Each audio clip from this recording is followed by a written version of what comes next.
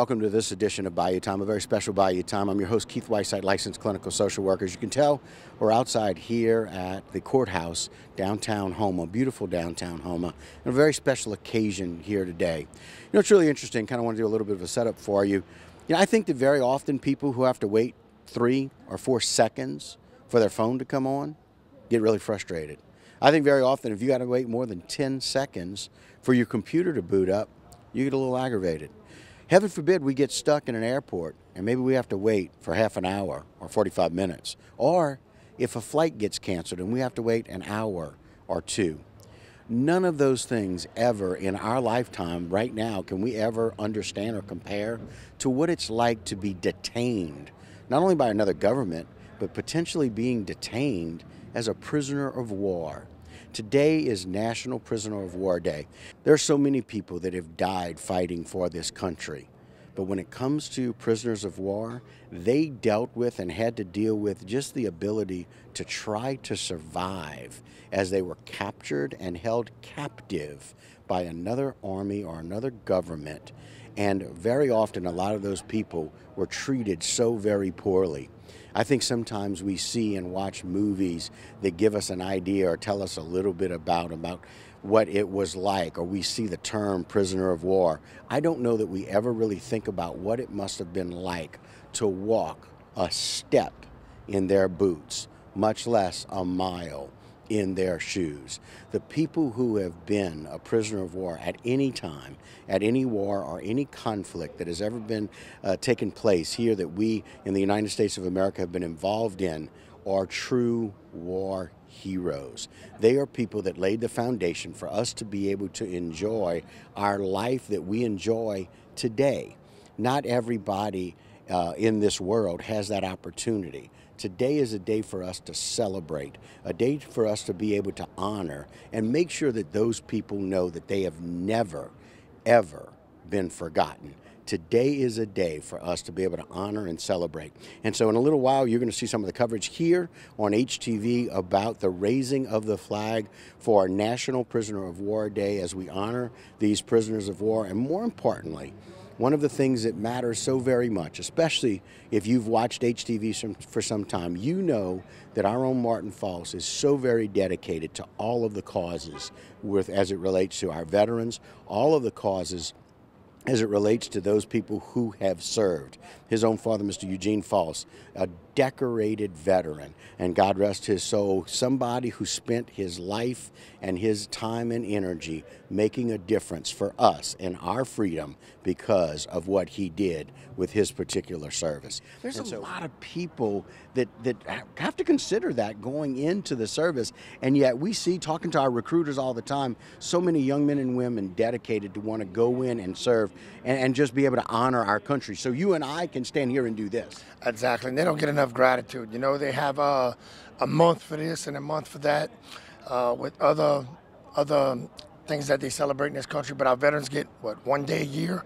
I don't believe in that, and I'm going to fight the best I can to bring more awareness to that. The people who fought for these protests and fought for people to have these rights to march and have these 1 month celebrations for this and that and this and that, that's all fine that they have that, but why are none of them fighting and marching for the people who gave us these rights?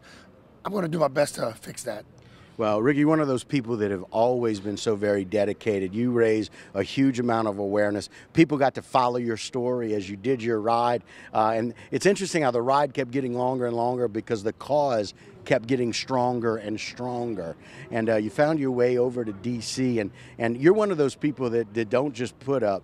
You put up and stay up and be able to provide that. And so tell us some of the things that maybe we have coming up that we can expect, all of the things that you do, raising awareness, especially with regards to homeless veterans. Yeah. And you know, think about what it must be like for somebody who served and maybe they were captured and they became a POW, how that changes their life, as you mentioned earlier, and how maybe that changes their world when they come back. Some of those people end up homeless. I tell you, when I was on that bike ride, I was going into the homeless camps and find these vets, and the main purpose was to look them in the eye and say, I'm doing these 1,500 miles, which became 2,400, because I want you to know I care about you and you're not forgotten, and all the people behind me care about you as well. After seeing that suffering, I vowed that I'm going to fight for our veterans as much as I can to the end of my days. And, you know, that's what pushed After the Mission, my nonprofit that we got started, the 501c3.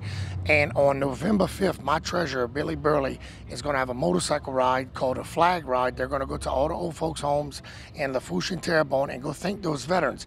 And then on Veterans Day, I'm going to ride the bike 222 kilometers, starting at 4 in the morning, jump off the bike, get with some veterans, ruck 2.2 miles, and then kayak 2.2 miles, all in awareness for the 22 suicides that we have a day, which some of these veterans come back, they've been trapped, or they just had bad experiences there. They come back and they can't transition back to normal life. That's why the sheriff and I are trying to open that veterans retreat, transitioning housing, because they come back and they end up in the street, and it breaks my heart. No one who fought for this country should be dying under a bridge or living in a tent.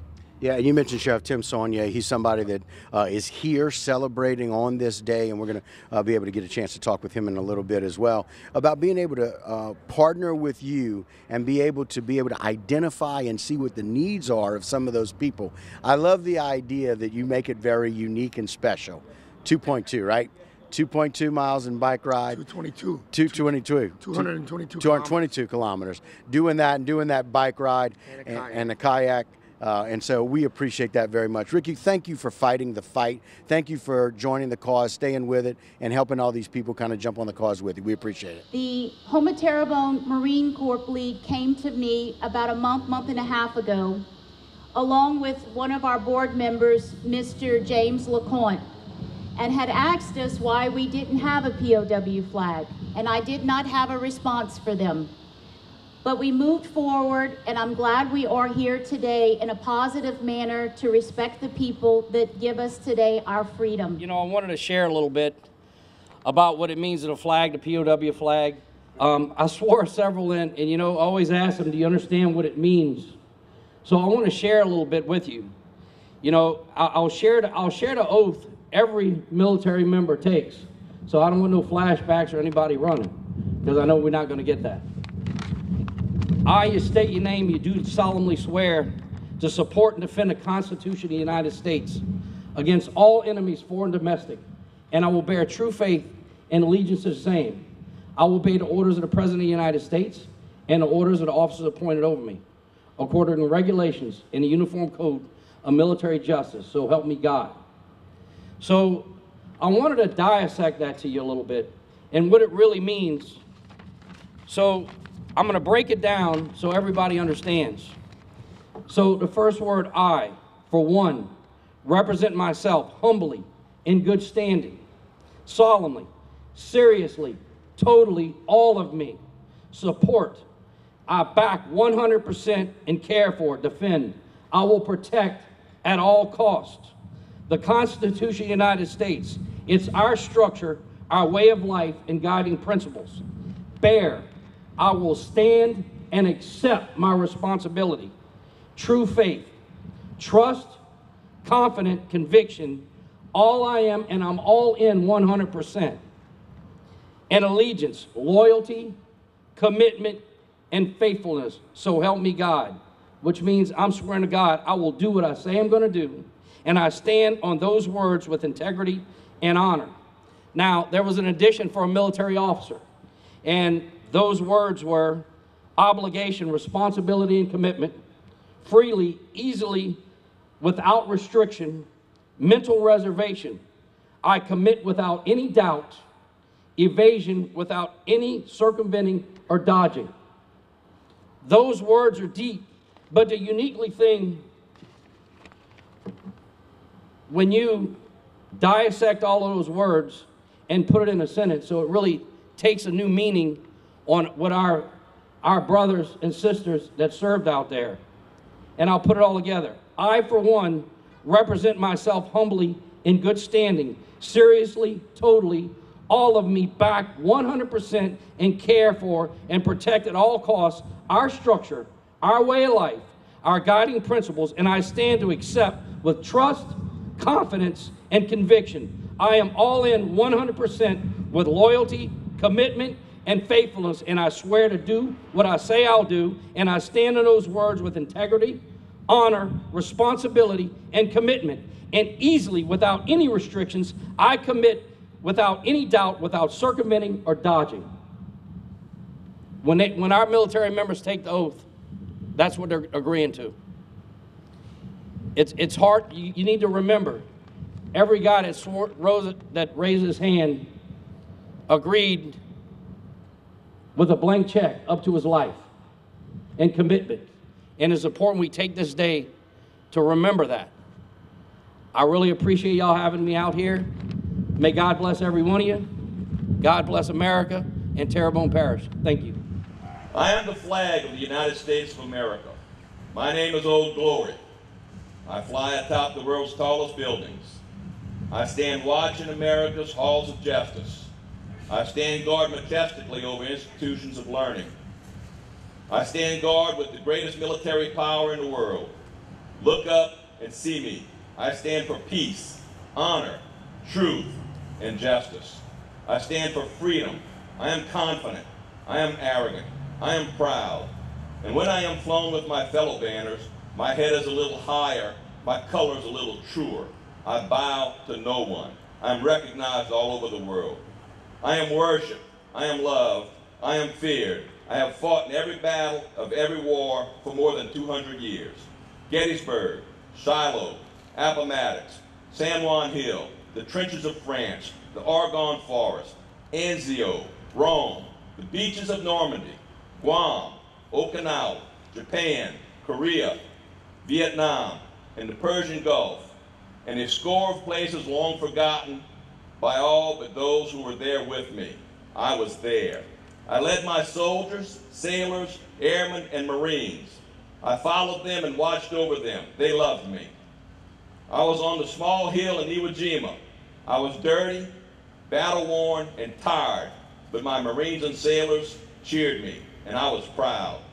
I have been soiled, burned, torn, and trampled on the streets of countries that I have helped set free.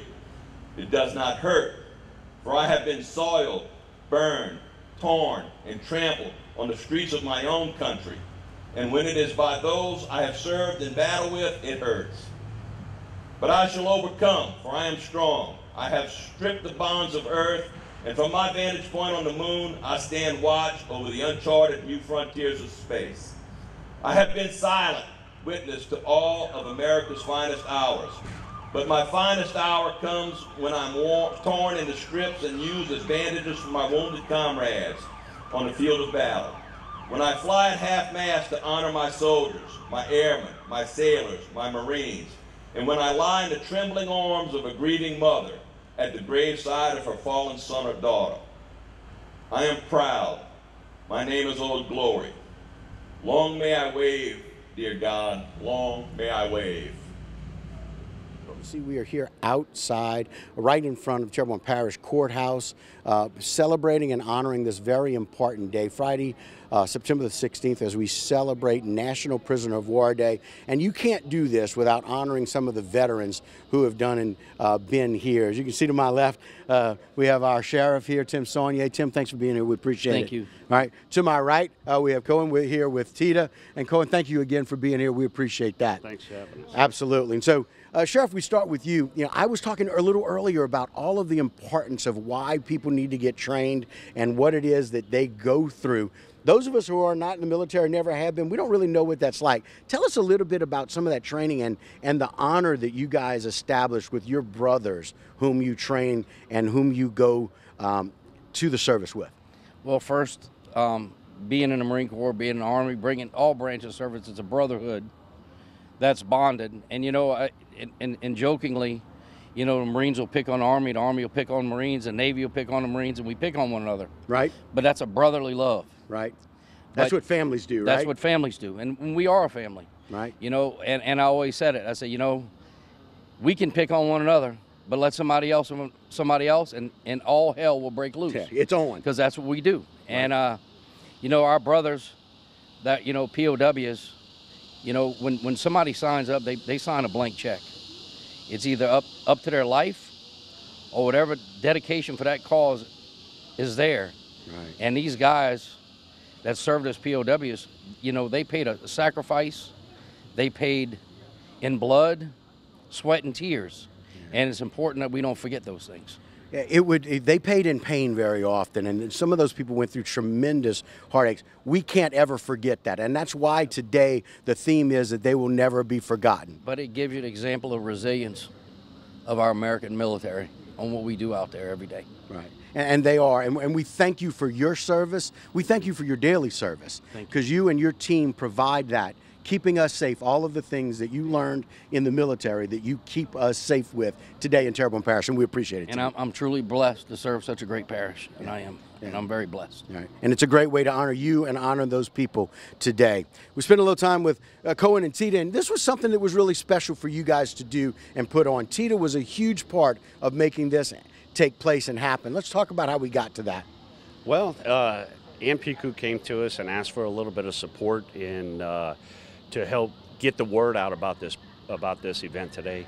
And you know, I think it's like Sheriff Saunier said, it's so important because the brotherhood that we share. We can call our mamas fat, but don't let somebody else come along and do the same thing. But it's something that is so important to everybody in this country, the families of people who were lost, killed in actions, and sometimes never recovered. Unfortunately, you know, this goes all the way back to World War II, Korea, Vietnam.